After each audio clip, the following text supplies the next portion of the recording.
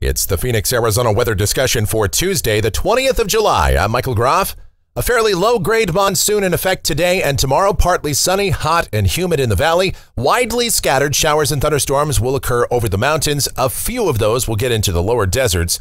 But a major change in the weather pattern comes in Thursday, Friday, and heading into the weekend with much cooler temperatures, increasing clouds, and numerous to perhaps widespread showers and thunderstorms, and the potential of some significant rain across parts of the state. Of course, there are a lot of questions as to where, when, and how much rain there will be, and we'll try to answer those as we dive in and discuss. As always, we'll check out the almanac from yesterday. 105 degrees was the afternoon high, 88 the morning low, the normal high 107, the normal low 85. And as we take a peek outside now, here at 9:05 a.m., scattered clouds sitting at 93 degrees at Sky Harbor, but it's another muggy morning with the dew point at 66, relative humidity 41%. The winds are light and the barometer is rising. Checking out the current radar, a few showers and thunderstorms ongoing across southwest Arizona and southeast California right now. Those are pushing off to the west-northwest, light to occasionally moderate rain in those. Otherwise, it's pretty quiet around here. The upper air look right now, the features of note for us. We've got a ridge of high pressure over Colorado, a pretty typical monsoon setup with southeasterly flow aloft, and a trough over the southeast U.S. Why am I mentioning that? Because believe it or not, that feature over the southeast will actually become a weather maker for us potentially late in the week and next weekend as it starts to retrograde. It's actually going to go back toward the west and get caught up in our monsoon ridge. We'll talk about that in just a moment. Here's the watch warning map, some flash flood watches across parts of North Georgia and Alabama, and heat advisories, the big story across parts of the west and out into the northern plains. Red flag warnings up there as well as conditions remain dry and hot. And so the wildfire potential continues to increase. We have an air quality alert once again for Maricopa County, so all of you asthma sufferers and those with respiratory conditions might want to try and limit your outdoor activities today. Here's the convective outlook, a slight risk of severe storms up around Buffalo, Syracuse, Rochester.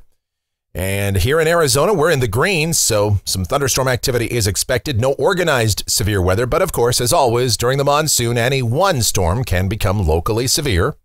Now, take a look at this. Here's the precipitation outlook. This is valid through next Tuesday morning from the WPC. Rain amounts in Phoenix between about 1 inch to 1.25 inches. That's great news. And 2 to 4 inch amounts fairly widespread up across the rim, the eastern mountains, and along the southern border of our state. And if this pans out, it is exactly what we need with such a severe drought ongoing across Arizona and much of the greater Southwest. Of course, there are still some question marks and some uncertainties involved. We'll try to figure it all out right now as we take a look at modeling. Here we go. This is the GFS, the 06Z run, valid at 2 o'clock this afternoon. This is the upper chart at 500 millibars. That's about 18,000 feet off the ground. All right, there's our ridge across the Rockies, a southeasterly flow here in Arizona, and a trough over the southeast U.S. beginning to retrograde to the west, and we'll watch that feature. But for today, down at the surface, partly sunny, hot and humid in Phoenix, high temperatures between about 101 to 105. Widely scattered showers and thunderstorms will be focused over the higher terrain, and a couple of those will rumble their way into the lower deserts. And one of the questions that we are asked all the time is, why is it that some days seem like they'd be active monsoon days and they turn out to just be a bunch of nothing? And this is one of those days that on paper, it sure looks like we'd have a good setup for showers and storms. So let's take a look at some of those parameters here as we check out our CAMs, the convective allowing models. This is the high resolution rapid refresh, or HRRR model, at 5 o'clock today. This is the precipitable water value. And you can see pretty excessive numbers here over south central Arizona. PWatt values 1.7, 1.8 inches with over 2 inch amounts in the southwestern portion of the state. And what that means is the atmosphere is ripe with moisture. But the problem is with that disturbance moving out of southwest Arizona and into southeast California, behind it, we're going to see some subsidence or sinking air across the south central portion of the state where we live. So that's going to put a cap on the atmosphere and limit the number of showers and storms. The other limiting factor is that winds aloft are fairly light. Here's the bulk shear values today, and you can see storms that develop over southeast Arizona, they're going to move pretty slowly, so they'll probably fizzle out a couple of hours after sunset before they have an opportunity to get into our part of the state. But again, the chance of rain isn't technically zero, but coverage is going to be fairly limited. This is the simulated radar product at 5 o'clock, and it shows some showers and storms mostly concentrated over the northern part of the state, favoring the higher terrain features, but there will be some popcorn, little renegade showers and storms that pop up here and there in south central Arizona today. And any one of those would be capable of producing some heavy rain, but your chance of getting wet is probably only about 1 out of 5. All right, then tonight, we're partly cloudy, isolated showers and storms, overnight lows in the 80s. Then tomorrow, a slightly better coverage of showers and thunderstorms will be with us, but again, there's no obvious triggering mechanism, so they'll stay fairly widely scattered, and the steering flow remains fairly light for tomorrow as well. So, again, about a 20% chance we'll see some showers and storms in here tomorrow afternoon, a slightly better chance tomorrow night. And high temperatures tomorrow, this should be the warmest day of the period with highs 103 to 107. Then by Thursday, the weather pattern gets decidedly more interesting here. We've got our trough across the southeast U.S. now retrograding into Texas and eastern New Mexico. The flow aloft is beginning to increase, moisture levels picking up, and instability is increasing over the state as well. So now we're going to see numerous showers and thunderstorms over the mountains, and they will have better coverage into the lower deserts as well. The potential of heavy rain is increasing. A few of these storms could be severe as well, producing some strong gusty winds. But I think the main threat will remain the heavy rain and the potential of flood or flash flooding, especially in our burn scar areas where we've had the wildfires this summer. High temperatures continue to trend down. We should be around 98 to 102 with mostly cloudy sky on Thursday. On Friday, here comes our easterly wave across New Mexico. Widespread showers and thunderstorms in the mountains and numerous showers and storms in the lower deserts, including Phoenix. Mostly cloudy to cloudy sky, high temperatures in the low to mid 90s at best, and there's some guidance that holds us in the 80s all day. Now, I will tell you, I have a little bit of trepidation on this forecast only because we're talking about a closed low or an inverted trough a few days out, and there is a bit of model spread here, even though forecast confidence remains fairly high that we will see a definitive pattern change and a dramatic increase in moisture across the state.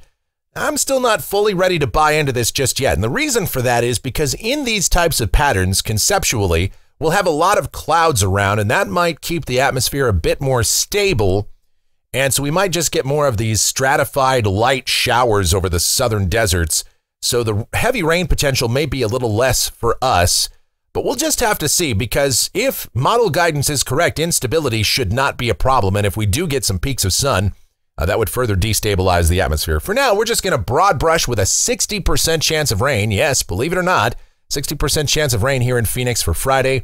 And we will mention that threat of locally heavy rain. And it's pretty much the same forecast on Saturday. Widespread storms in the mountains, numerous showers and storms in the lower deserts. They will favor the afternoon and evening hours, but they could happen anywhere at any time, and any storm could produce that locally heavy rain. So high temperatures, again, low to mid 90s at best.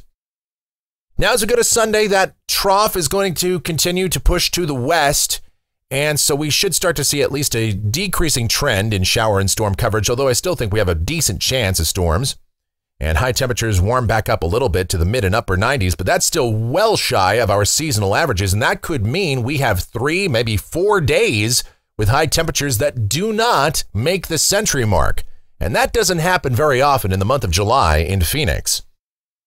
Now on Monday, this run of the GFS is actually quite a bit drier for us, and if that's correct, high temperatures would probably go back up above the century mark with only isolated showers and storms across the state. But I've seen other runs on the GFS and the Euro that have more showers and storms overhead. It's way too far out right now to say for sure, but conceptually, yes, we would have more subsidence, so that would lead to drier conditions and maybe only isolated storms. Here's a week from today. This is Tuesday the 27th. Our inverted trough merges with an eastern Pacific wave to form, well, what is a traditional or non-inverted trough. Kind of a neutrally tilted system out there just to the west of us.